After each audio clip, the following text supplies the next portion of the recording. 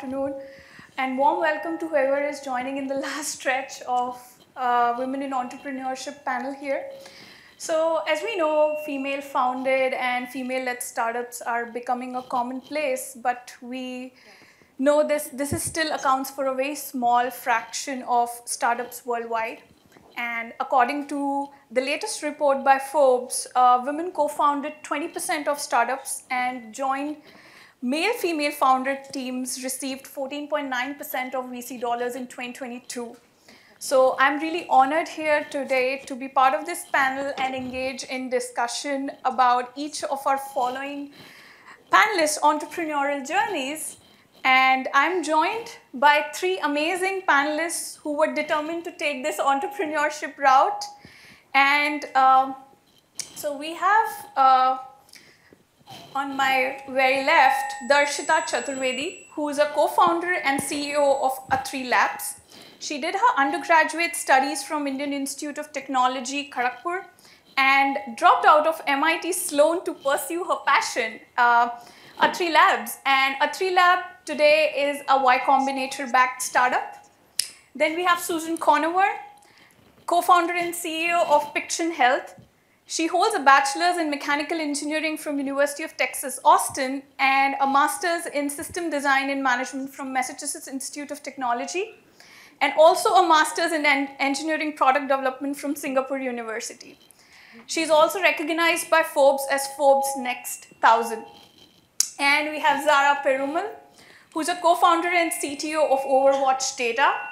She also holds a bachelor's in computer science and master's in artificial intelligence from Massachusetts Institute of Technology, so I think that's common among the three panelists, MIT. She's also featured in this year's Forbes 30 Under 30, really proud of you. And Overwatch Data is a Y Combinator-backed startup too. So without further ado, I would not steal their thunder and talk about their companies and let these amazing women talk about their companies. So let's start with Darshita.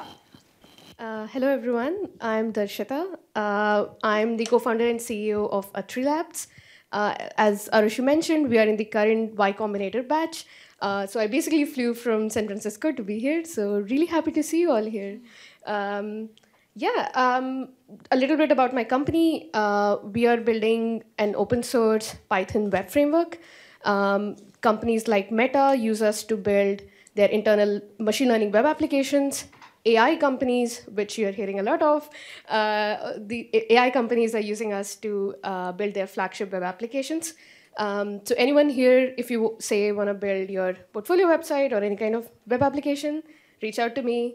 We are basically building open source company. So yeah, it's free to get started. Yeah. Hi guys, I'm Susan Conover, co-founder and CEO of Piction Health.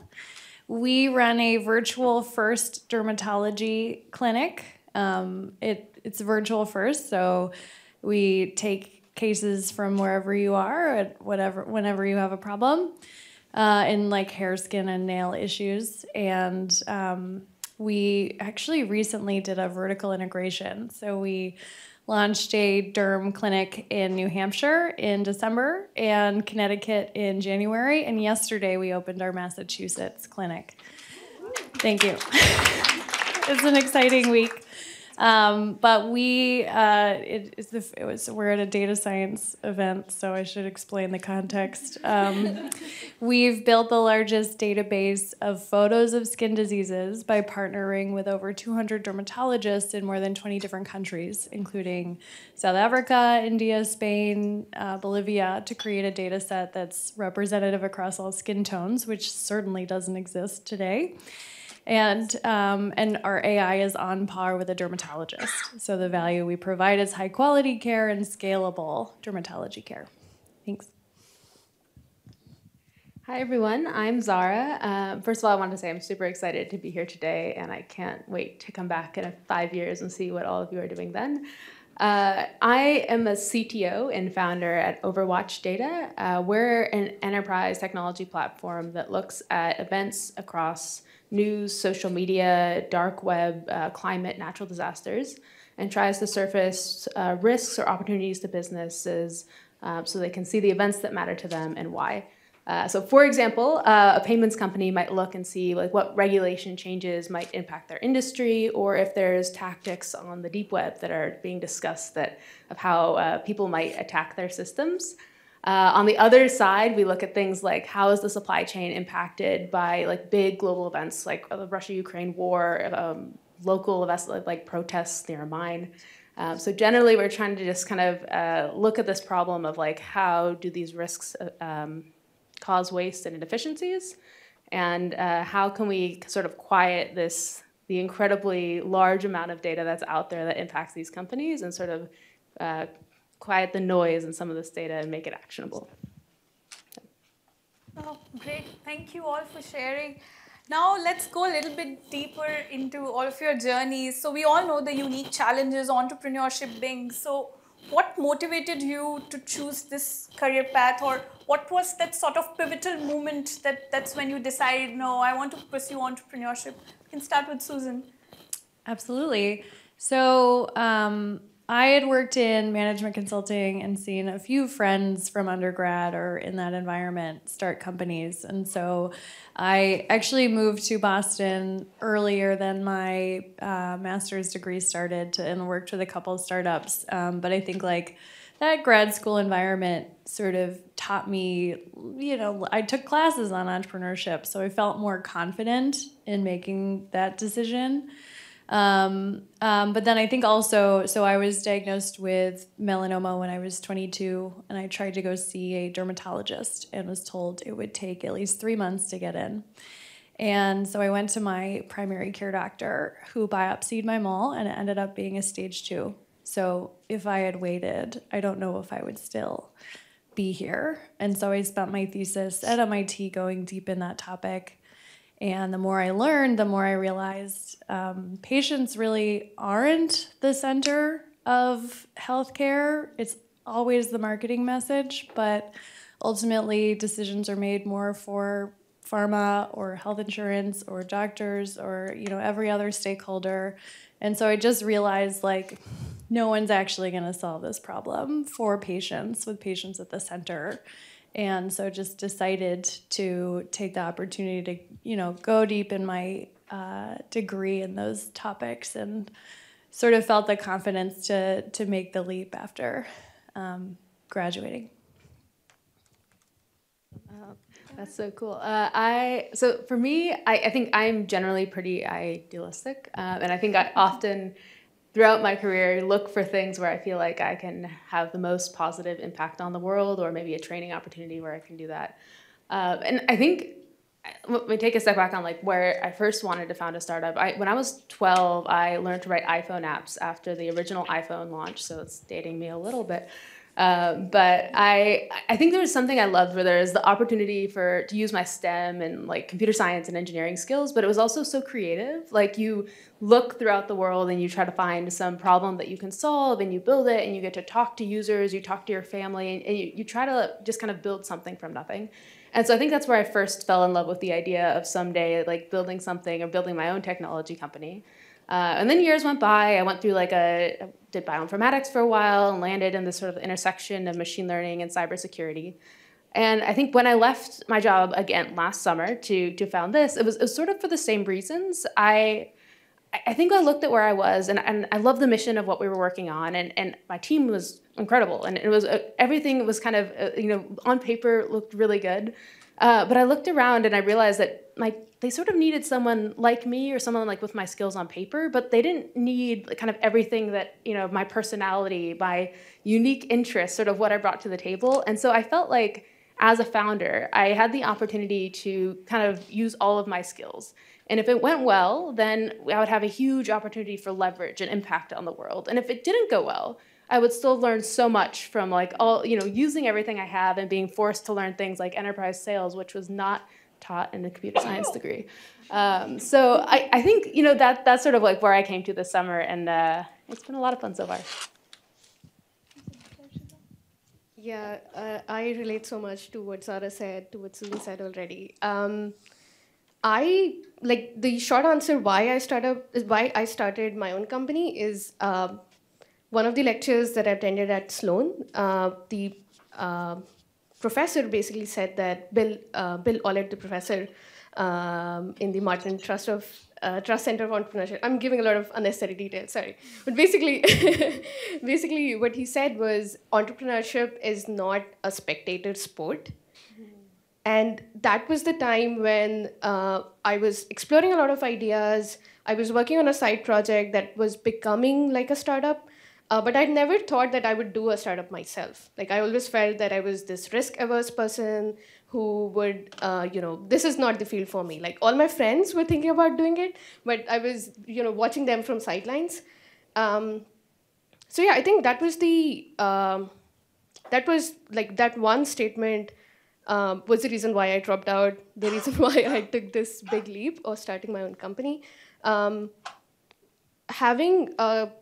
Having co-founders who really believe in you and whom you really believe in helps a lot, because every single time I had seen my friends thinking of doing a startup but actually not ending up taking the leap was because they were not either confident on the team or the idea that they wanted to pursue. But that was the first time last year when I felt that I was going to work on an idea that was very technically challenging. So that was definitely the drive behind any engineer. B, I was very privileged and blessed to have found my co-founder who, for whatever reason, believed so much more than me than I believed in myself. And third was this motivation that I was, if I want to start a company, then I cannot be a spectator anymore. I'll have to take the leap. So yeah, that's basically what happened. That's the shorter version of it, but yeah. Awesome. Thank you. Thank you, three of you. I think I've personally felt, talking to a lot of women through Women in Data Science and in general, that it doesn't come naturally to women to pursue entrepreneurship. And from where I belong personally, in Indian societies, it is not seen as a traditional route that women would take. So yeah, I can relate to your story, Darshita. So switching gears a little bit, I also wanted to know and let our audience know, what role did your genders play in entrepreneurial journey, and be it when you went to solicit fund to VCs, or when you were seeing yourself 1 in 100 women, networking opportunities and things like that. So we can start with Zara. Yeah, I think for me, I think in general, I've been incredibly lucky. I think to what Arushi said, there's some very real challenges for women in engineering in general, and also as founders, where I think 1.9% of people who received venture capital funding last year were women founders. And I think even in NYC, like there's only about 14 or something. Don't fact check me on that. Like percent of the founders are women. Yeah, something relatively low. Less than 20. And that's just founders. That's not specifically CEOs. Yeah, the numbers are even smaller for that. Yeah. And so I think with that said, I think throughout my journey, I've been really lucky, and some of it was like very intentional and like paranoid when I looked for teams of like having teams that were very supportive of women, diverse people in general, and I feel like so to some extent I was able to like avoid some of the challenges I saw my friends face. I think there are sort of like small things like. I whenever I sit down at the table and I tell people I'm the CTO, they're like, "Oh, really? You sure?" And I'm like, "Yeah, I mean, it's on the badge."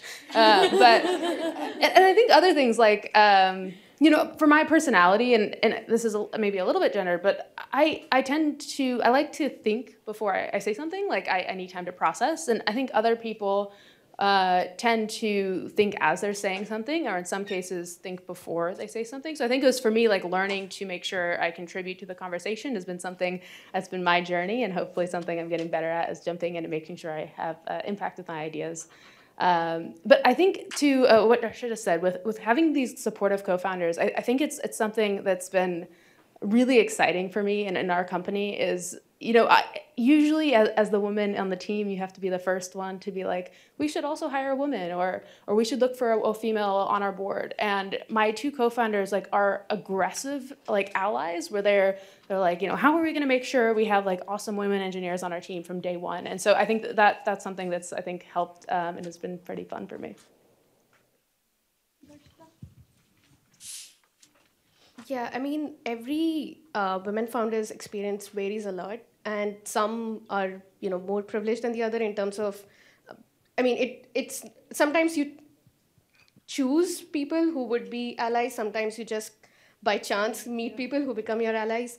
But basically, most days you just care about your company. You forget that you're like a woman founder building your technology company. But some days, for example, in my case, and this is an example that I shared with Arushi. I went to speak at a conference, and this was a tech conference. And for a product like ours, we generally have to go and talk about how we built a product, how we built a specific part of the product, what we learned in the journey. So I was one of these speakers. My co-founder was also with me, and we were after the conference we were hanging out. We were just talking to all the attendees, and one of the attendees basically started discussing some business partnership related things with my co-founder, who is the CTO. And my CTO was basically trying to redirect this person and be like, hey, all the business decisions are going to be made by this person who is standing next to me. Don't talk to me about it. But basically, there is this perception that it's the men who make the decisions. And even though you get allies who try to play their part, it's still difficult. But most days, you tend to not dwell too much on the disadvantages that you might have, and you just try to focus on your work. But it doesn't mean that those disadvantages don't exist. It's basically a coping mechanism in my own way. You're just trying to kind of go through life without dwelling too much on things that you can't control. Experience you would like to share, Susan? Yeah, absolutely. So it's hard to see or know exactly what I experience as a woman versus if I weren't, because I haven't had that experience yet, I guess. But I'd say how I've seen it most is in fundraising. Is I'll be asked questions more on risk of or what we've done to date rather than where we're going, but investors make decisions to invest based on opportunity and the future growth. And so I have to learn. I'm in the process of learning how to answer a risk question with an opportunity answer. It's very hard. I'm not a White House correspondent, so but there are studies that show that if you can do that, you can even out the odds and raise way more. And so I'm in the process of learning that and putting together a playbook for women who are fundraising. So if you guys want to work together. But yeah, and I'd say also just certainly our first machine learning hire is a woman. And we do try to be really intentional about hiring and putting together the right team because, as I'm sure you guys know, female-founded startups make more money. So we all want returns, right? Wow, that's a great way to look at it. I think relating to Darshita's experience, I remember there was one professor I was listening to. She's a founder of InSitro. And she's been 21 years Stanford professor, and when she took her secretary into the conference room, everyone just simply assumed that he's the CEO of InSitro, and she's not. And a lot of times she shared these experiences that inherently we just start believing that that leadership or sort of CEO would be men. So thank you for sharing that, and I'm glad we have such co-founders who want more women in team. So that's great. Next, we would want to know what advice do you have for women or in general who are thinking of starting their own businesses, and how can women entrepreneurs support and empower each other? So we can take in any order. Susan, if you would like to go first. This guide I'm making, so it's already been said on this panel before, but I will repeat it. Team and idea. Make sure it's something you'll run through walls for, because you'll be faced with many a wall. And And then team is like your co-founder or early team, even if it's not officially a co-founder, makes a huge difference because when you have a low day, they can pick you up. When they have a low day, you can pick them up. And it is a long game, right? It's not just sprints, even if TechCrunch always makes it seem like that.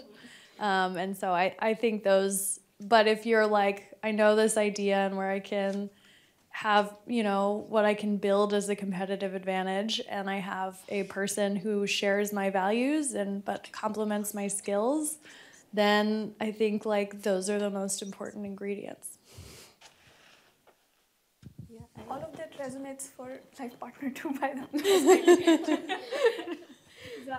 Yeah, I think a lot of the things I have to say are very similar. I think we've talked about on this panel this idea of like being risk averse, and I think I am generally that way as well. And also I think there's a real thing like when you have a pretty good job, it's if you look risk adjusted on expected outcome of your salary, founding is probably not going to help with that. Like with the variance, it's going to go down.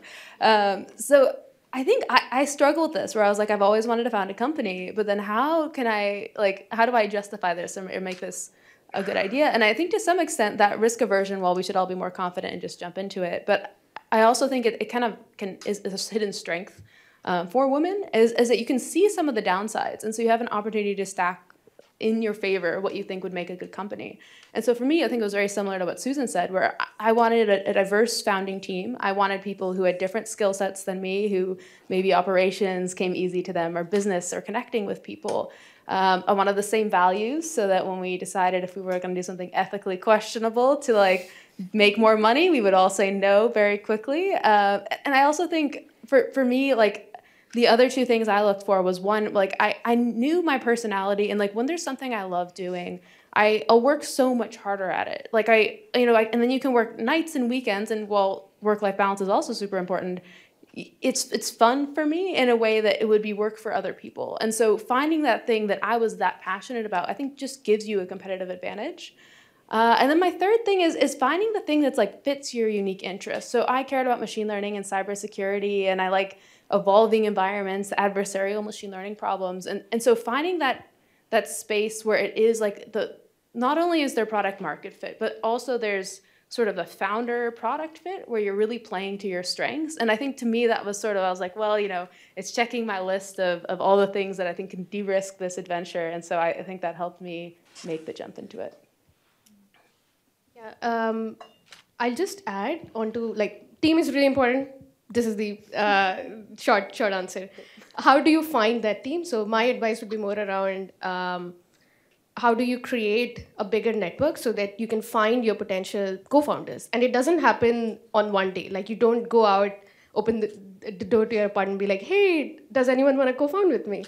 You have to build a long-term relationships. So I think you find your potential co-founders when you do side projects, when you do when you work in academic labs, basically anywhere where you're anytime when you're working with someone else beyond you, that you can look around and they can be your potential co-founders. So try to be in more of those situations would basically be my advice. Awesome. I think I got the common theme here is core values, what do you actually care about, and one thing was common among three of you was finding the right co-founder. So very quickly, I would want to know, where do you meet your co-founders? We can start with Zara. Yeah, so I worked on a nonprofit right during my MN, and we were working on cybersecurity for elections, and so we were working with state and local election officials and you know, helping just making some of the academic theory and best practices like very relatable. And so when I was working on that, I met Arjun, and I didn't work super closely with him at the time. And I think I knew he works hard when he cares about, you know, what feels like the mission of what he's doing is good. And I also knew he was like a really like way too positive and friendly guy who was like, loved his wife and just was like a really good person. But I knew him a little bit, but it wasn't like he was my best friend in life, at the time, maybe now, but, so that's kind of how I got to know Arjun. And then when he told me about the startup this summer, I didn't even know my third co-founder. And so I had to sort of go through this, vetting process of trying to feel out really quickly, do we have similar values? Do we have different stuff to bring to the table before I, jumped in with Tad as well? Awesome. Susan? Yeah, so I met my co-founder in an improv class. The challenge with co-founder stories is they're all so different. But I was given advice by a Y Combinator partner when I was originally trying to find a co-founder, and I implemented it, and it's incredibly helpful. Is like, you already know this person, you've already known them for years. They may be someone you went to high school with, they could be at a big company, they could be at a startup. But like, think of the person who, not that you think would say yes, but who you think would be an equal, like a thought partner with you. And then do the like open, honest, heartfelt, I think you're the one for me. Let's figure this thing out together. Because it is a very close relationship. I talk to my co-founder 10 times a day, maybe more than that. And I'm very lucky, right, that we figured out this pathway. But I do not think it's a hiring process where you're like looking for people with skills and reviewing resumes or posting on a mailing list, hey, I need a co-founder. I think I learned, like, at least that method worked for me, but I don't know. I don't know how scalable all of these solutions are, which is tricky.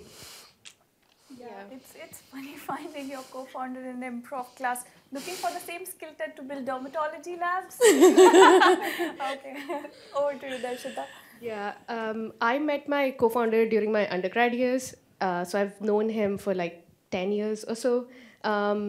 We were not that close friends, yeah, like similar to what Zara said. Like, we were not best of friends, but yeah, I mean, I met him there. Then we were in grad school. He was in Columbia, I was in MIT, so at least we were in East Coast. So we would talk about all the side projects that we wanted to do. We started doing a side project. As I mentioned, became a startup. So yeah, that's basically the short story. Awesome. So there's code debugging going on. You have to reply to investors, what's the progress? And there's more things where you have to go solicit funding or you have to recruit people. So how do you all manage or balance personal life with running the demands of running a business? We can start with Zara. Yeah, honestly, I think it's a work in progress. Like, I'm always working on trying to make this a little bit better. I think one thing for me is I think it's easy, especially with my personality, to do your P0 most priority thing and just do it until it's done. And then, unfortunately, it's never done for the startup. So I think it's been something I've been learning of, instead trying to do that, trying to think of like all the balls in the air, like, realistically, I'm just going to drop some of them. Like, there are some friends who I'd really want to see, and I convinced them to do dinner together instead of seeing them one-on-one. And there's some things that you just have to be real with yourself. You can't do everything. But I think for me, it's like trying to figure out, of all the balls that are in the air, like, which ones, if you drop them will bounce, and which one, if you drop them, will break, and trying to make sure, like, you spend time with your partner, you make time for the people that are like the really important people in your life, you make time to exercise a little bit, and then also sleep. So I think that's where I've been doing it. The other thing, I always love to plug this if anyone else is interested in surfing in Boston. But I learned to surf a year and a half ago, and that was great for me because it was both like something I'm absolutely terrible at and got to get comfortable learning something new. And I'm also forced to put away my phone, and it's like it's almost like meditative for me. I'm like out in nature, it's bigger than me. And so that's been a good work-life balance adventure. Darshita? Yeah, work in progress. Yeah, endless list of tasks, but basically you have to do ruthless prioritization. It sucks sometimes, but in other days, you realize that some of these tasks on the task list shouldn't be there in first place. Yeah, I think in terms of work-life balance, the other thing I would say is trying to find something that's completely unrelated to your day-to-day work. So I started painting. I have been really, really bad at it, but I'm still doing it because it's not competitive. Because I'm bad at it, I know that I'm not doing it for competitive reasons. I wouldn't ever put it on social media because it's so bad, but it's still very therapeutic. So yeah, that helps. Dolly. So funny. Work in progress. Had to complete the trifecta. So for me, yes, certainly the same idea is my sort of opinion of it is of the 100% of things you could be doing. Maybe like 2% of those, like filing your taxes, are like things that help you have your company not die.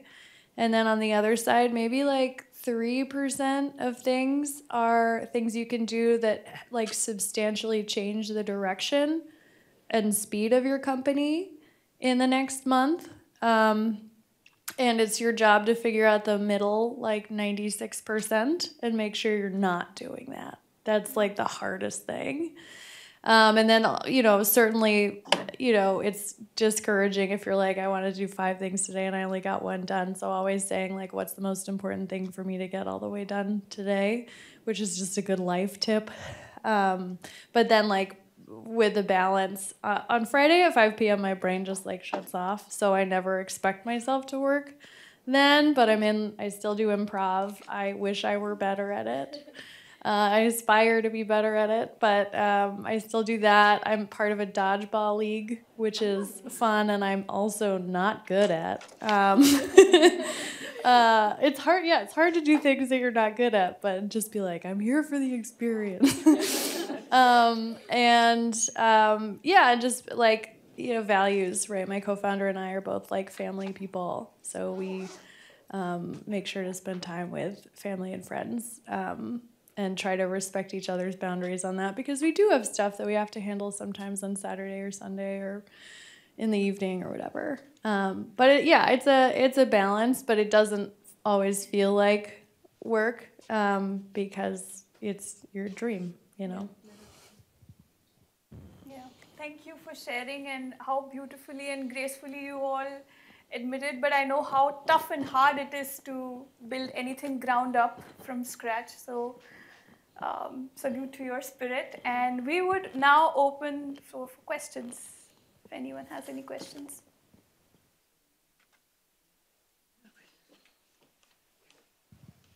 Hi, you talked about growing your, meeting your co-founders and everything, and that being quite personal. But what about other key members of your early teams? How do you find like those people who are going to provide, like second, third tier of support, which I think is very important for making your company focus on the 96%, not, making sure you're not doing what you're not supposed to be doing, and finding the right people there. Like what networks, do you tap to find those other human resources, I guess? Yeah, for me at least, we do a lot of crawl, walk, run. So crawl version of hiring is like personal network, like post on LinkedIn, that sort of thing, and then other tiers of making that better and better. But for us, our first machine learning hire, she's actually in Colorado, but she had like an advisor who was in Techstars, and we were in the Techstars Boston program, so that was incredibly helpful.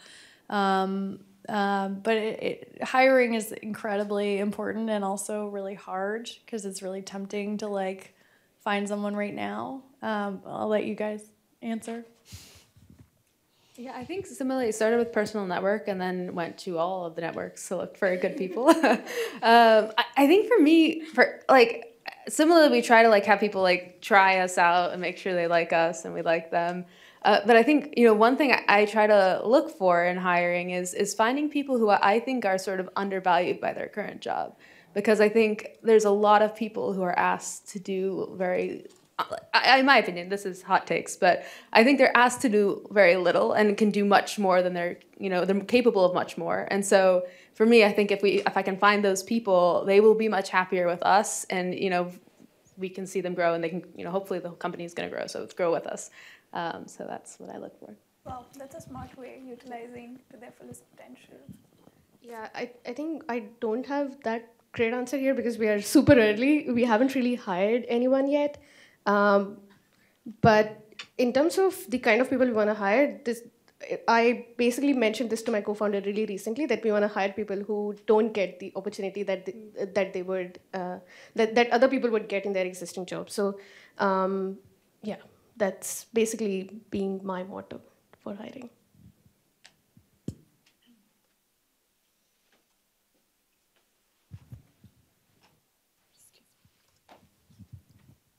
Hiya. It sounded like some of you had the opportunity to take entrepreneurship classes as part of formal education. Outside of that, how would you recommend learning more about becoming an entrepreneur?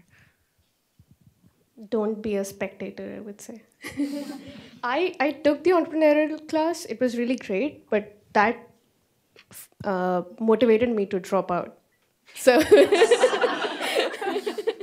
because I felt that I would learn much more if I would actually start my own business than if I were to learn theoretically, right? And especially in these classes, like they are great if, say, you want to start a company in, say, 2 years, but I wanted to start a company, like I had already started a company, basically. And everything that was being taught there was great knowledge, but it was not aligning with what I wanted to do at that point in my company's journey. So yeah, take them with a grain of salt. There are a lot of free resources available as well. For example, I'm in Y Combinator. That's why I'm mentioning YC, but it's not like you just have to listen to YC's videos or like startup school written material, etc. But yeah, there's a lot of free resources available, but you learn the best when you'll actually do them. So yeah, that's basically my advice there.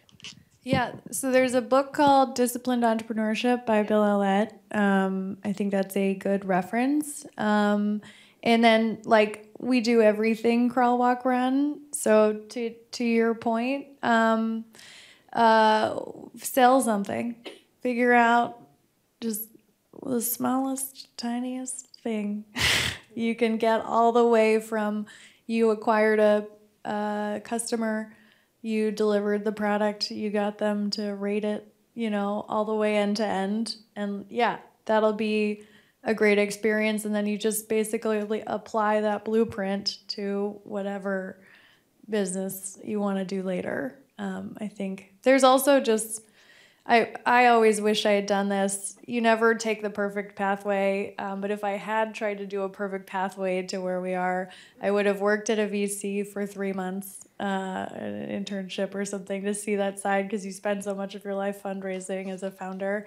And I would have worked at CMMI or basically a health insurance company to understand how all the money works in healthcare before starting this company. But yeah.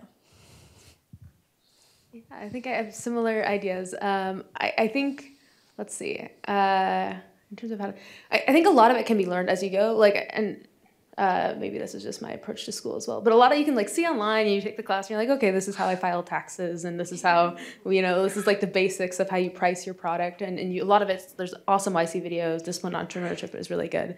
I think for me, there were sort of 3 core things that I think comes into being a technical founder. There's the basic technical skills. Can you build products? Do you know how to do that or have some familiarity with that? There's selling the product, which was not my strength. And so I think that was something trying to get used to putting myself out there, selling things in general, selling my, my surf meetup or other things.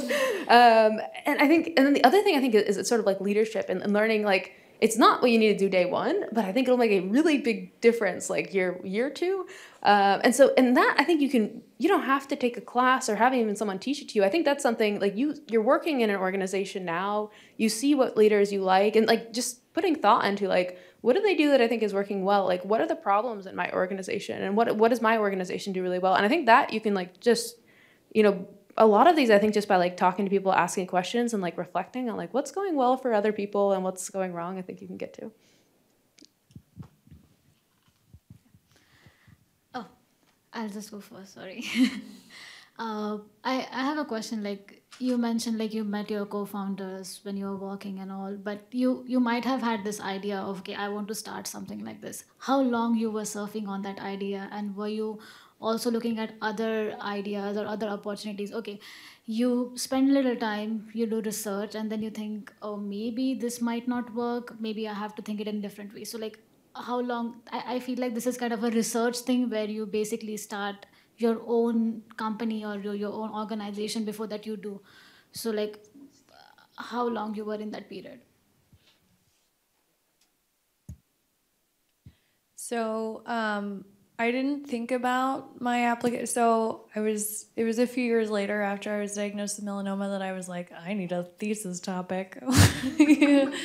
So it wasn't the origin, I guess. But then the semester before, I'd taken New Enterprises, and we did like a project on if you could scan receipts from the grocery store and see like pricing for grocery, and like cost savings, and it's a computer vision application. And then previously I was working with a startup that was like helping managers be better managers by helping them like schedule one-on-ones, and another one that was like you stick a probe into snow to see if there's a likelihood of avalanches. So just did random stuff and worked with different teams and figured out what it's like to work with a team, what it's like to sort of figure out where your customers are and all this stuff, and then applied those learnings later. So I don't, but certainly learned a lot about team dynamics in the process.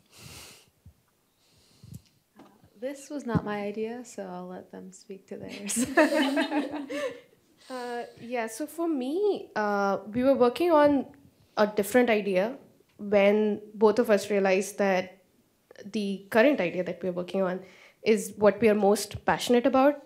So I would say the idea was in front of us for a really long time, but we pursued it eventually. So yeah, that's one thing. The other thing I would say is companies pivot a lot. So what I mean by that is they start with one idea, they as Susan mentioned, they go out and try to sell it, and they realize that there was, in early days it's so amorphous. Even though you think that you have the idea nailed down, you realize that this particular piece of it is resonating well, or maybe I'm not the right person to be building this sort of company. You either do a hard pivot, which is like, say you move from machine learning to Web3 completely. Or you open a clinic. Yeah. Yeah, so it's different for every company, and yeah, product market fit, founder market fit, most importantly. Our first version was, what if I could take a photo of a mole and understand what it is as a patient? And then it was, what if I can take large field photos of the body and like do mole monitoring over time and identifying ugly duckling? And then it was how we can help patients with genital skin issues understand what's going on with their own skin and connect to a provider, especially if they're embarrassed or shy or want it to be private. And then it was helping every doctor have the expertise of a dermatologist. And we've very recently evolved to we're delivering the care and using AI internally. But it's been a lot of different permutations and like, what does the market want? Like, how do we fit into the current healthcare system? What are we good at? All that stuff.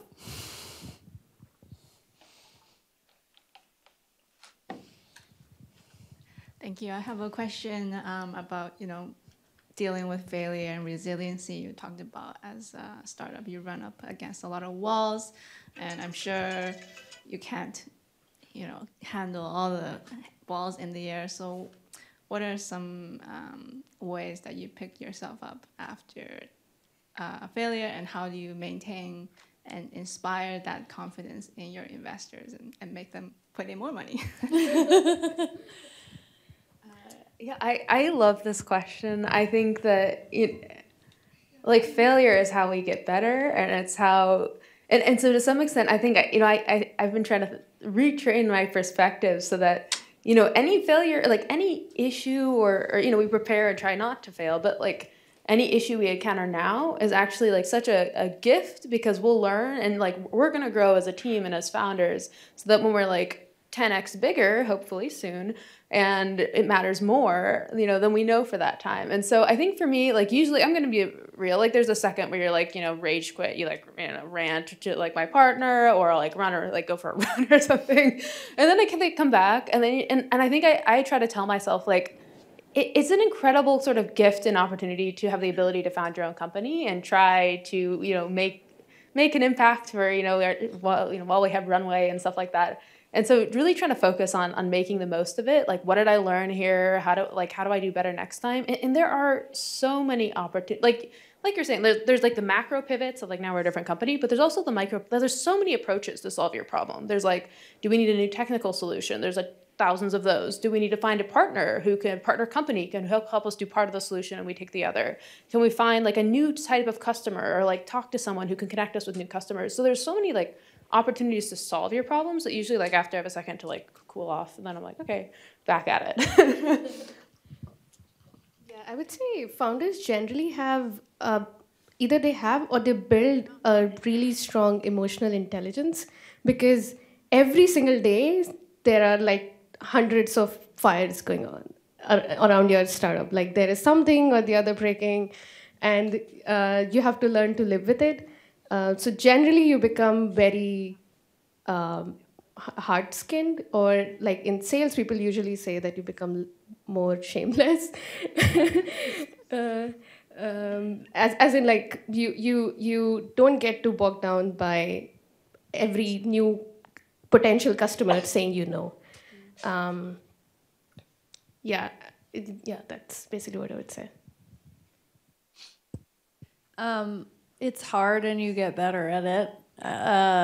But I think, there are a million failure opportunities. I'd say for me at least, like, even if it's a hard day at work, like your bank collapses, no one's reading the news, okay. Like it's only 3 of us.